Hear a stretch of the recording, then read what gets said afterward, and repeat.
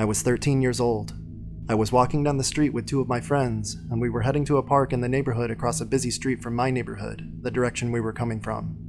Right after we crossed the street, this beat-up Suburban drives by and someone in the car yells out, "Drugs or dick?" We kind of looked at each other puzzled, shrugged it off, and kept on walking. Not too long after that, the Suburban made another appearance right in front of our path. One of my friends I was with recognized one of the guys inside as being one of her neighbors. She seemed to be flirting with him. She drew a smiley face on his arm with a Sharpie, and suddenly he flipped his shit.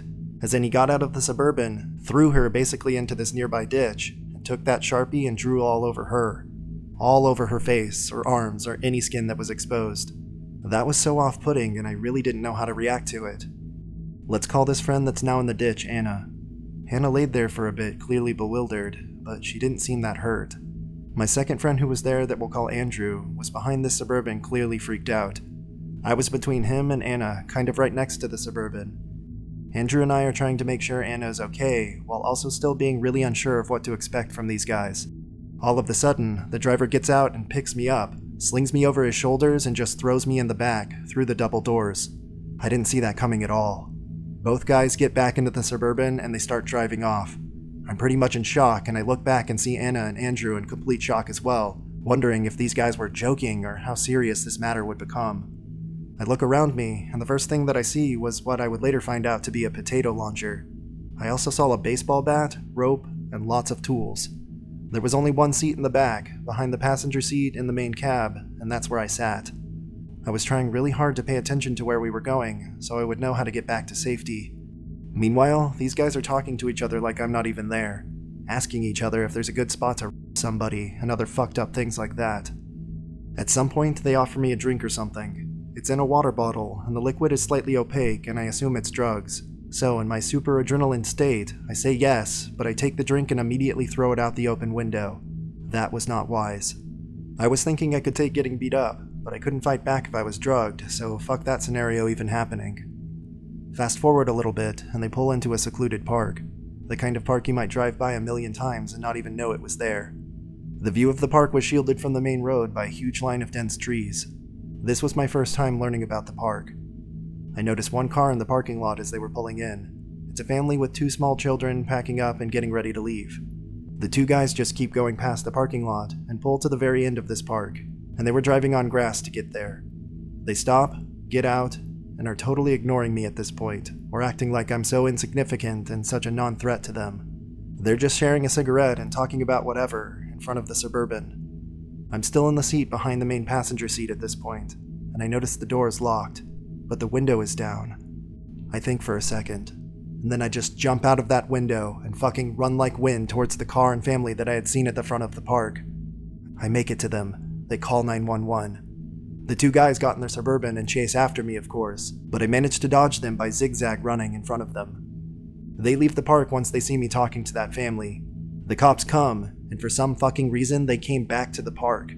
I guess they couldn't tell the cops were there from the road, and once they saw the cops saw them, so they got caught. They were in jail for about 2 weeks, and then they got 2 years of probation. But then, one day I'm walking from my house to check the mail, as the box was down the street, and what do I see but none other than that fucking Suburban. It turns out that one of the guys moved in 2 houses down from me, and I was like hell fucking no, and got a restraining order really quick. I still saw that Suburban around town from time to time, and yes, it terrified me. I found out a couple of years later from Anna that that guy down the street had died from an overdose. I wasn't sad at all. I haven't relived that experience in my mind in very many years. And god damn, it's crazy just how my adrenaline starts to flow thinking about it all.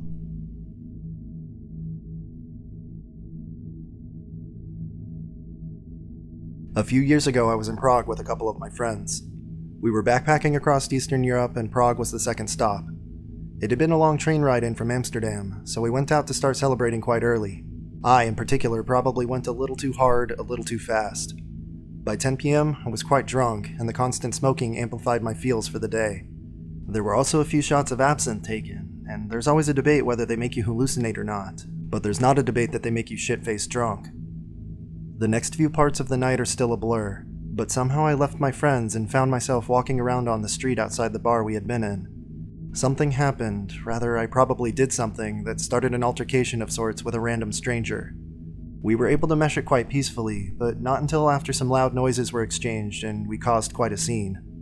I decided to walk away to just kinda get myself away from the scene in case any more trouble arrived. I was walking down a quiet side alley that I remembered from earlier in the day that led to my hotel, when an unmarked white van creeped past me. Now mind you, my friends and I had idiotically just watched all 2 of the Hostel movies before we had left for Europe, so that whole kidnapping thing was still fresh in my mind. I started walking faster and faster. I almost came to a running pace when I thought I was just overreacting and that van was long gone. Less than a few seconds later though, I hear brakes screeching behind me and turn to see 3 large guys running toward me and the same white van parked right behind them. They grabbed me and threw me inside the van before I even knew what was up.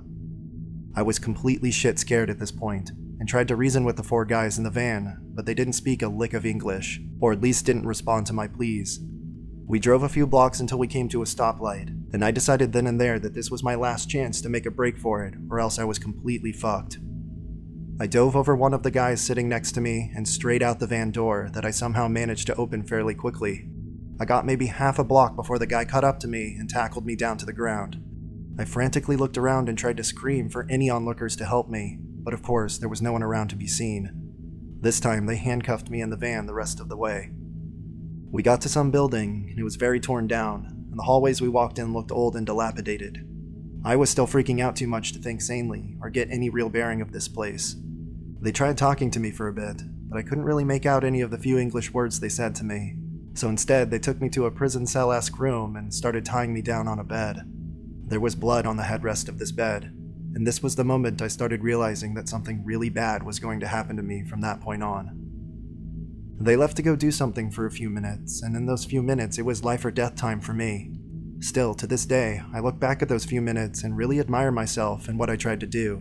You always think that when you're in a life or death situation, you will fight to survive any which way you can, but you really don't know until you're actually in one. I started trying to take off my straps immediately. There were 2 on my wrists and 2 around my ankles. I kicked and wiggled and did everything that was humanly possible to get out of those leather shackles. I was able to get off the 2 from my feet within a few minutes, and started focusing everything I had on my wrists. I have never fought harder to do anything in my entire life. I was fully convinced that in a few minutes, I would be dead if I didn't get this done right at that exact moment. Somehow, I was able to get those shackles off my wrists, while skinning them in the process. I had blood pouring out of my cuts from both my wrists and ankles, but I was free of them. I went over to the window and punched right through it, but to my utter dismay, there were bars right behind it.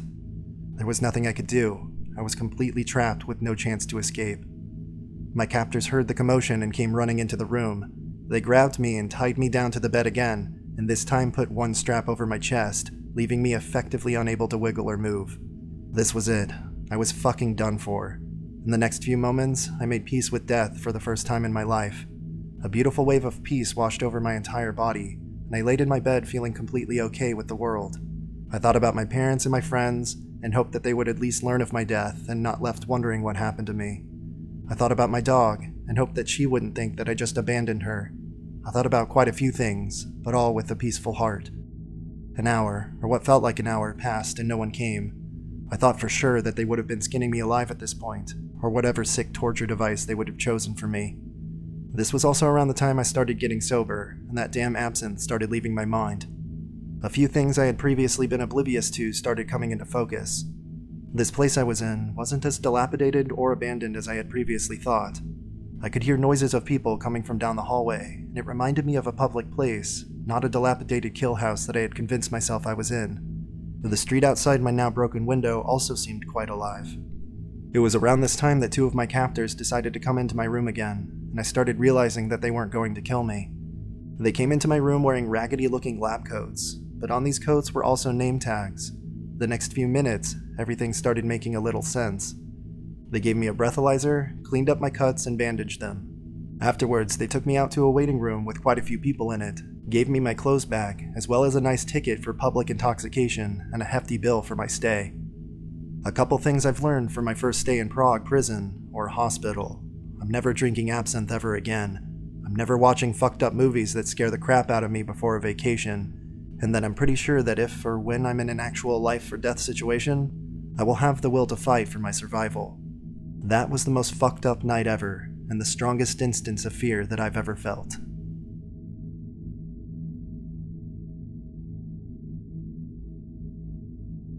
I can't say for certain this was an attempted kidnapping, but it freaked the fuck out of me as a child. I was visiting the West Edmonton Mall with my parents and godparents and their older son Steve. This was the mid-80s and I was 10. The adults left me with Steve, he was about 15 or 16, and went off to do their own thing for the day. Steve was stuck chaperoning me through the mall. He met up with 3 of his buddies, and I remember one of them whispering about ditching me so they could go smoke some weed and chase some girls. Steve wouldn't let them though, as his parents would have killed him. So they were stuck with me, and I was bored as hell as they dragged me through all the quote teen cool shops. I was basically trailing after them. They didn't want to be seen with this little kid and didn't really want much to do with me. In one store, I started feeling like I was being watched. I turned around and this middle-aged dude was staring at me with this creepy smile. We ended up going to a few more stores and he just kept following me. I was starting to get scared, but I didn't want to say anything to Steve and his buddies because I thought they'd make fun of me. I told the guys I needed to use the washroom instead. I figured the creepy guy would get bored and leave me alone in there. I was wrong. He followed me into the bathroom and stood outside the stall staring through the crack. I was freaking the fuck out. Fortunately, one of Steve's friends came into the washroom. I don't know if he noticed something was weird when the guy followed me into the bathroom, or if there was another reason he came in, but thank fuck he did. There was a hushed confrontation outside the stall and the creep just left. After that, the guys literally circled all around me, and we spent the rest of the day with me in the middle, and all of them with their heads on a swivel.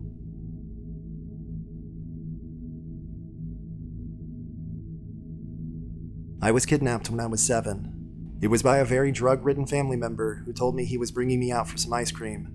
He left me on a bench outside of a bar when the bartender told him he couldn't bring kids inside. It was a dirty biker bar in Las Vegas during the 90s. I was young, scared, and didn't fully comprehend the situation, and I was just confused why we didn't go to the ice cream shop. The family member eventually came out of the bar with 2 men that fully fucking terrified me. One of them touched my curly bright red hair and smiled wide. I remember not knowing what to do, so I started to scream sing Joan Osborne's "What If God Was One of Us." They got freaked when I wouldn't stop singing and walked back into the bar. I was definitely a weird kid, but scream singing as a self-defense was kind of smart. I was left alone on the bench again when a man walked up and asked me where my parents were. I told him that I didn't get ice cream and I wanted to go back to my mom, but my family member wouldn't let me. He walked into the bar, but came out just a minute later and sat with me until the police arrived. 20 years later, my mom saw that family member again for the first time. He was on end-of-life hospice care, but made it to another family member's funeral. When everyone was filtering out, he was waiting on the bus home when my mom punched him in the face. I love my mom.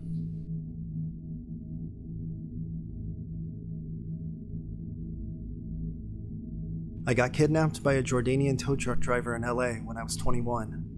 I was visiting some friends and I lived a few hours away from LA and had driven there in my beat-up, decades-old Honda Accord. On the way home, after about 10 minutes, it just shit the bed and stopped working. I had to call a tow truck, nothing that unusual yet. After waiting for a long time, a tow truck finally came, hooked up my car and asked where I wanted it. I told him to just drop it off at the nearest shop. I didn't care which one, but the tow truck driver was very insistent I needed the name. This was before smartphones, so it came out that I wasn't a local and didn't know the places around.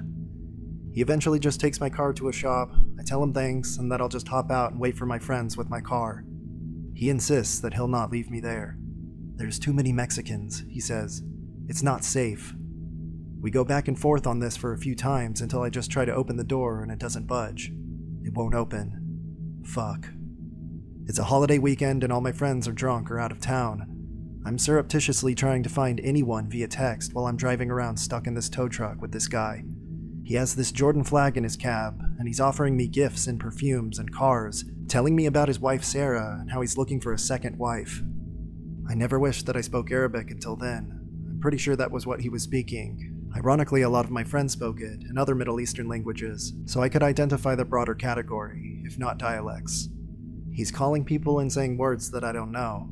At one point he asks to kiss me. I say no, and he tries to anyway, so I put my hand on his neck and squeeze to get the message across, my other hand on my pocket knife, the one thing keeping me feel somewhat okay in all of this. He gets pouty and petulant, but that's about the end of that. Eventually, we end up at a seedy motel where he opens the door, helps me down, clamps a hand on my shoulder, and leads me to a room. He explains that he knows the owner of the motel and is going to tell him something or whatever, and that he'll be right back. I watch him disappear around the corner via the peephole. Then I fucking run to a nearby gas station where I'm finally able to get in touch with a friend who can be there in a few hours to get me. I let the attendant know that I was avoiding someone. I hid out there until my friend got me, and I had a guy friend of mine pick up the car since the tow truck driver knew it was there. Definitely one of the top 3 legitimately scary times of my life.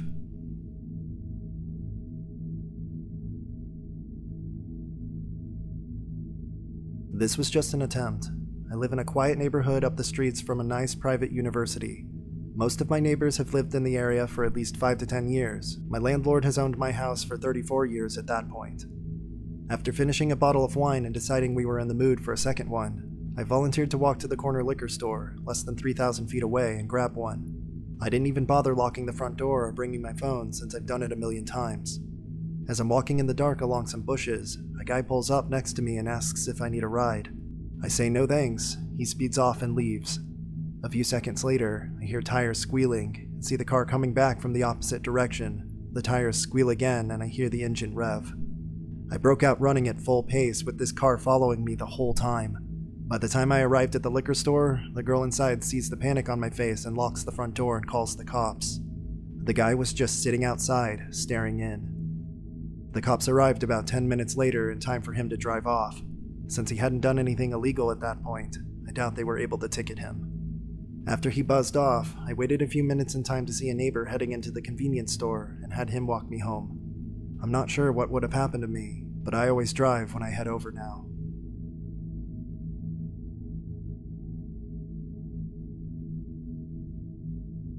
So, my quote-unquote uncle, not really related but a longtime friend of my dad, was kidnapped in Mexico City.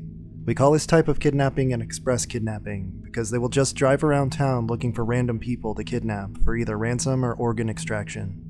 Well, he got kidnapped on a Tuesday, I believe. They held him in a room for about 3 days or so. Unlucky for him, he was kidnapped to take his organs. All of them. They had a doctor there that would do a full checkup on him to make sure he was healthy. Well, luckily for him, the doctor told them that he had cancer everywhere and he was unusable. He told them he was going to die probably in a couple months anyway, so there was no reason to kill him. They took him out of the city onto the highway in between Mexico City and Mexico State. They literally threw him in a ditch and left him there. They told him if they ever see him again, they were gonna kill him. He eventually managed to find a ride home and return to his family. Here's the crazy part. He heard the doctor talk about his cancer and whatnot, so he went to the hospital once he was back, and enough time had passed so he felt safe going outside. While at the hospital, he got a full checkup, and to his surprise, he was completely healthy. There was no sign of cancer or anything. To this day, we don't know if the doctor felt pity for him or there was a mistake on the test, but he got really lucky and he survived imminent death. We haven't seen or heard from him in a while though, because after all this, he decided to move cities and stay off the radar because of the fear of the kidnappers finding out about him. He comes to town once every 5 years or so, but even then he only stays for a couple of days.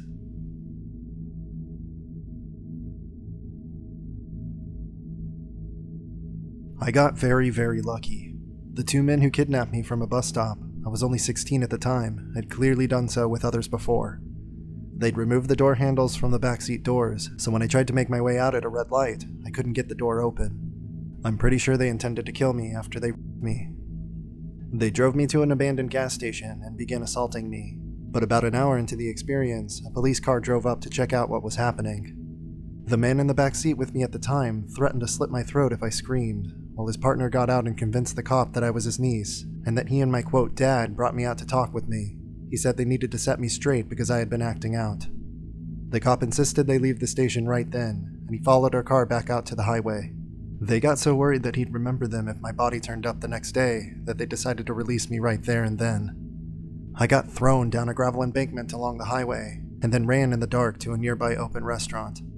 I will never forget lying there in that wet grass after coming to a rest at the bottom of the embankment, gazing up at a sky filled with stars and realizing that, holy shit, I was somehow still alive. I was injured, anguished, violated, and sorrowful, but I was alive, and I was able to find a way through the trauma.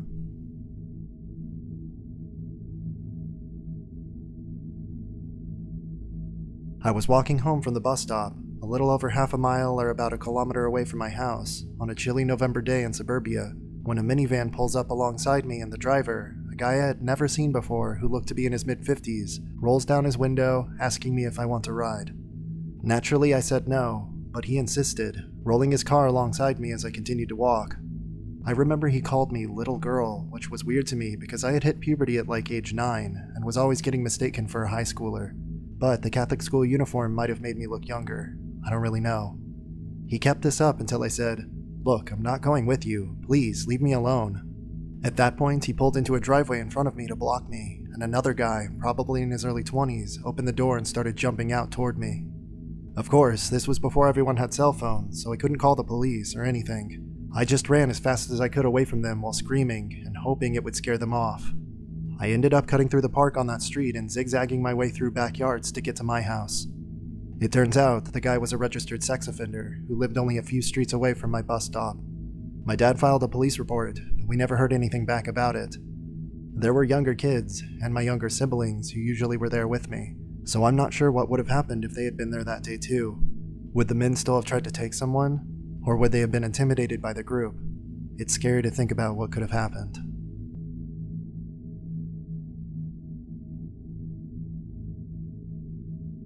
When I was a child, my parents fostered. One of the families they provided respite for was a young woman, we'll call her Helen, who had left her abusive husband and was living with her new man, we'll call him Paris.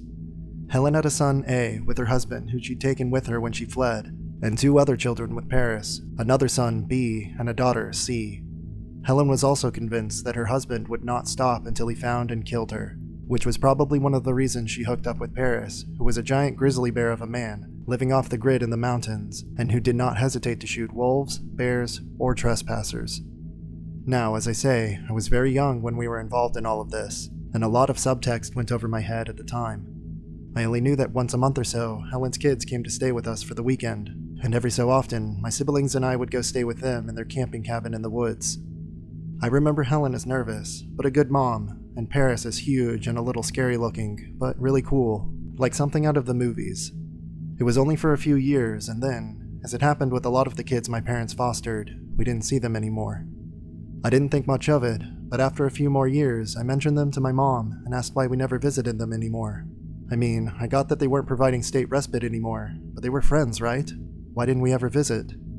She then got very serious and told me that the family had moved and didn't want to be found. Then she told me some of the family history that I had been a little too young and naive to pick up on when I was younger, and then she told me the rest of the story. It turns out Helen's husband did find her, and one day he came by while Paris was out and beat the ever-living shit out of her. He left her on the floor, possibly thinking she was dead, and took his son, A, and the brother, B, to keep A company. He later said, though, that he had no interest in the other boy. He just left the sister, C, behind with her mother.